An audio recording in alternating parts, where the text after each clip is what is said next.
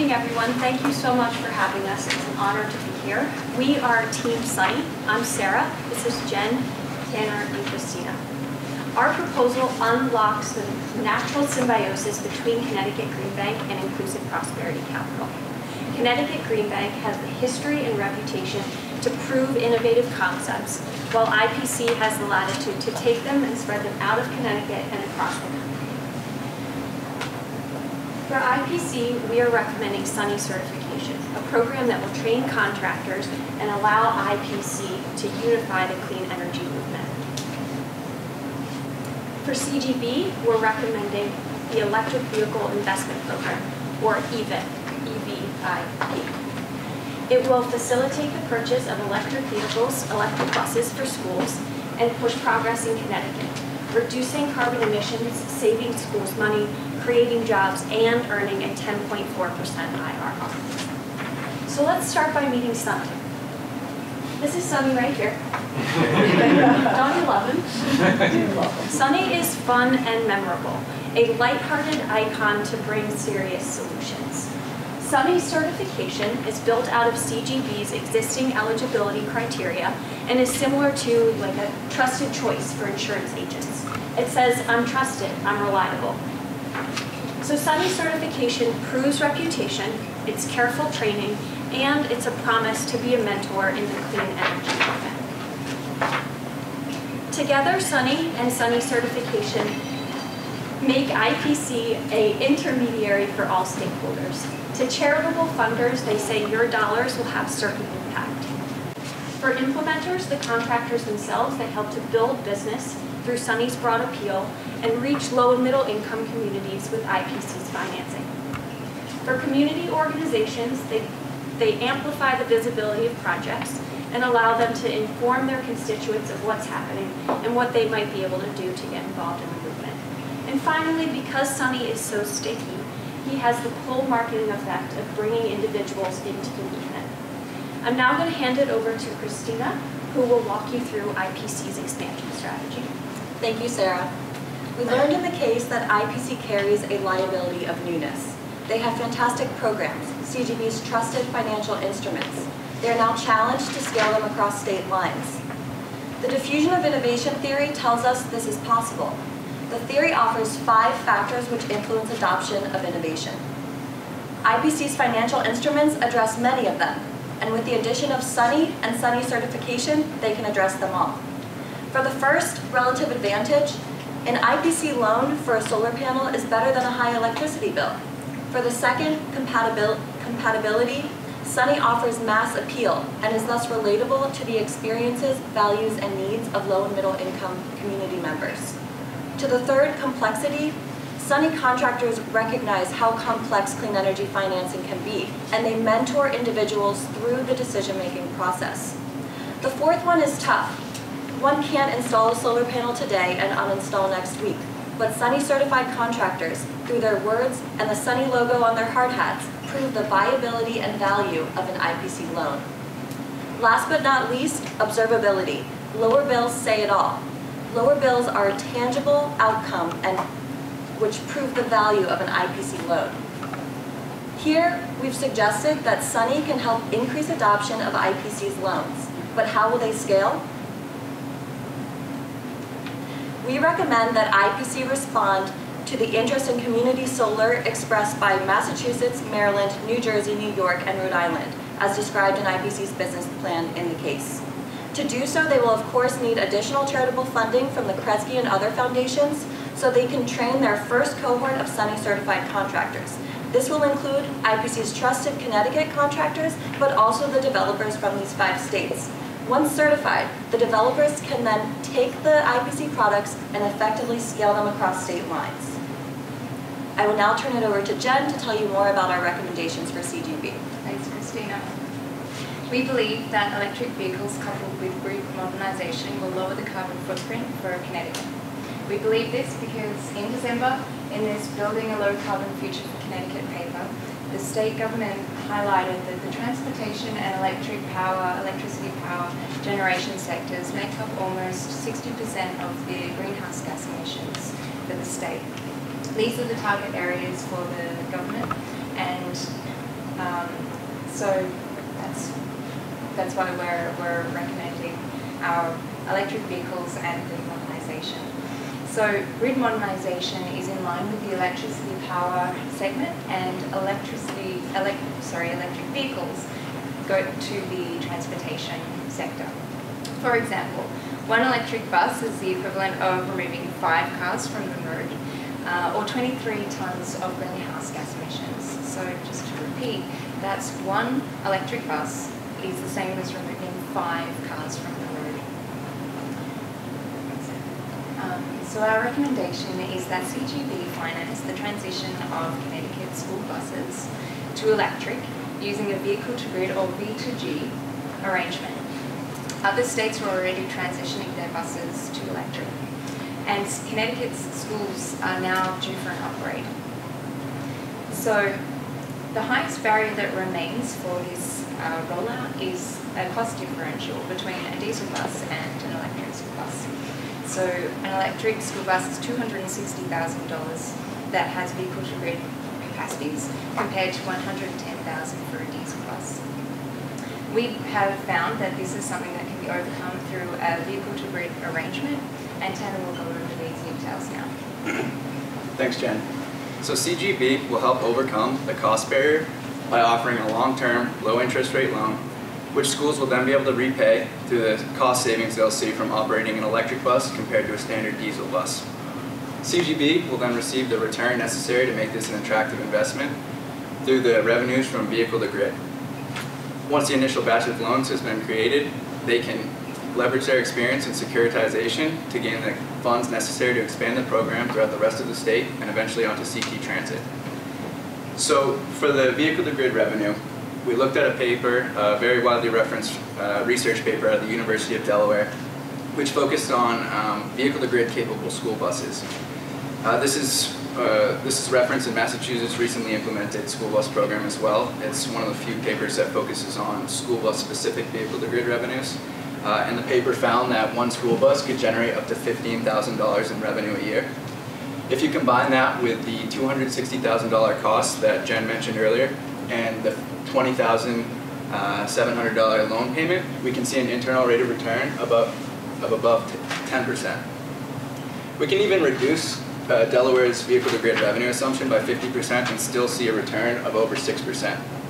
On the other hand, schools will have the lower than $21,000 loan payment that they'll be responsible for, which they'll be able to more than cover with the savings from mileage, maintenance, and fuel costs.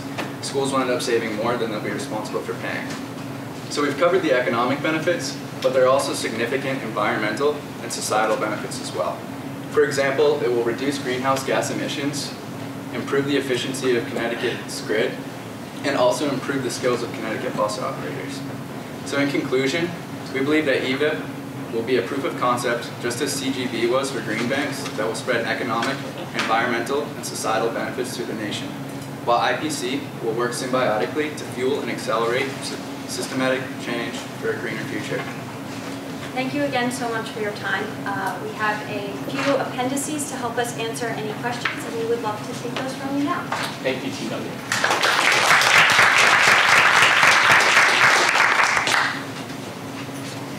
Questions? Please start off. Okay, great. My question's going to come on the Sunny certification, but I did want to observe. I love the idea of kind of the vehicle to grid revenue and throwing that in and kind of using that as a yield enhancer. So kudos to you for that kind of out of the box thinking. On the Sunny certification, which I like Sunny, everybody likes Sunny. What thought did you give to some of the liabilities that are associated or the risks associated with the certification and an expectation for delivery upon what Sunny represents? It's a great question. So for clarity, are you that Sunny represents solar energy specifically and not other energies, or is there something else that you see them representing? It could be either solar, it could be energy efficiency, but with coming with Sunny is an expectation for delivery of performance of services or whatever. So, Yes. and if those expectations aren't met, then they're Great, great, I'm with you. So yes, of course, Sunny and Sunny certification, we expect that those come with that expectation. It is that we believe will propel the increased adoption and kind of build this energy and synergy in the movement. And so what if the expectations aren't met? I think Christina and I can answer that for you. I would say one is that we did think carefully about like what the process would be that we would build out beyond CGB's existing eligibility. And specifically, I think the training as a mentor is where we feel like this certification can stand out. So the idea behind it is that we want the contractors to be the face of the movement and IPC to be sort of pushing and giving them the resources kind of behind the scenes. So in that way, like careful training in both the financial instruments as well as like needing to prove your competence as a technician. We talked through a number of different criteria that they would need to meet before they would be eligible to have this, including like proof of several jobs, resumes of staff, interviews, things of that nature that like are both on a competence level and a relationship level. And I would add, Sarah, that we saw on CGB's website that they currently, that CGB currently gives out the Pacesetter Award every year. And so we took this to, we assumed that contractors really were executing well as reliable partners and could be trusted both with the financials and the technical side. And so we applied this same assumption to Sunny. We view him as kind of a version 2.0, if we may, to the Pacesetter and similar certification programs which currently exist. great. I have two questions, but thank you for a great presentation. First is about the installers and the value they get from the certification. It sounds as if one value you think is out there is if they just get more business, but are there other values for them and why would they want to be in this program? And then the second question is really about the size and scope of this, particularly as it relates to the electric buses. And I don't know if you're aware, but 169 towns in Connecticut, they all manage their own budgets around schools and school buses. And so how would you propose getting all of them on board with making such a big change and one that is potentially a little more expensive, even though I think you tried to offset some of the added cost? So should we address, Christina and I will address your question around the installers and Sunday first and what's in it for them, and then Jenny Tanner can address the question of the 139 towns. 169, yeah. 169 towns? Yeah, so how, do you want to lead off? Sure, I can start. So I think we really saw the value for contractors in, of course, growing their business, but just in our kind of literature review of solar installation companies, it looked like there was a lot of pride behind the work that they do to move clean energy forward. And so it's really just this feeling of being a part of a bigger movement, as well as additional training. So as they're receiving training from CGB and IPC on these financial instruments, that's enhancing their skill set as well, which they can apply to their own businesses and maybe future work in the future. So I think it's kind of a professional development opportunity to be part of something greater and something good. And of course, just everyone needs to grow their business to survive. So those three values, I would say. For the buses, in our research we found that the Board of Education in Connecticut has shown interest in going electric. And as a part of that, they've been looking into the feasibility of doing so. So having the Board of Education on board will help to facilitate that, I would imagine, and also from a supply perspective, it can't all happen at the same time because the supply isn't there immediately, so it would happen as a rollout across where the need is. Thanks. I yelled to my wife. Wow, that's unusual. There was mention in the case itself about the income disparity in communities in Connecticut. And so with regard to that last question, and the gradual rollout. How would you envision managing, if it can be managed, equality among very poor communities in Connecticut and very wealthy communities in Connecticut where spending twice as much for the school bus might not matter at all, and in the poor communities it might be a huge hurdle to overcome? Great question. Yeah, it's a really great question. I think we first acknowledge that you're absolutely right that that is a huge challenge and that disparity certainly exists. I think our interpretation of this and understanding is that this is a great thing and somebody should bring this to life, and we think CGB is the organization to do that.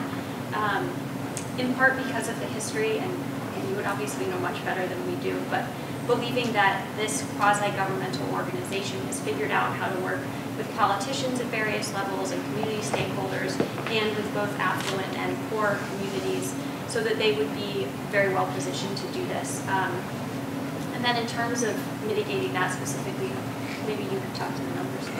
Yeah, so to help the core schools afford the buses, we think that the low interest rate loan will help them out, and that the cost savings they'll see will make it so that they'll actually, they won't end up spending any more money than they currently are on diesel buses. We also we did a sensitivity analysis and found that we could offer a 0% interest rate loan as well. So there's, with the original figures of the full vehicle to grid and the 1.5% loan, we think there's enough margin to be able to have some flexibility with maybe the lower income schools. So welcome to my marriage. You're about to go from the sublime to the ridiculous. So this is a real energy nerd question. In your economics, did you look at frequency regulation? Do you know what frequency regulation is? Tanner's going to take that question. Yeah, so this was kind of, that number is takes into account frequency regulation from the frequency regulator, which in Connecticut is ISO New England. So you know, it's different in Delaware, but in Connecticut it's ISO New England, and they actually have a paper as well that compared their figures to the paper's figures as well, and they range from lower to much higher, but we did consider frequency regulation and looked at Connecticut specifically. Because the economics of frequency regulation is free money, and I don't know what the Delaware data is, but you guys become a perfect frequency regulator for wind power. Frequency regulator are payments that people receive by taking power off the grid when the grid is producing too much power, primarily at night and heavily, and it's just it's like money that he knows is there. Right. I think, and so FERC actually, Federal Energy Regulation Committee, released some guidelines back in 2010 or 11, which actually made energy regulation more profitable for batteries specifically, because batteries can respond so much quicker to the grid's requirements, whereas like wind or any other power generation can take anywhere up to 10 minutes, where battery is instant and can discharge and take in energy immediately. So it's definitely the biggest energy regulator. Really creative idea. Time for one more question. No? All right, thank you. Well done.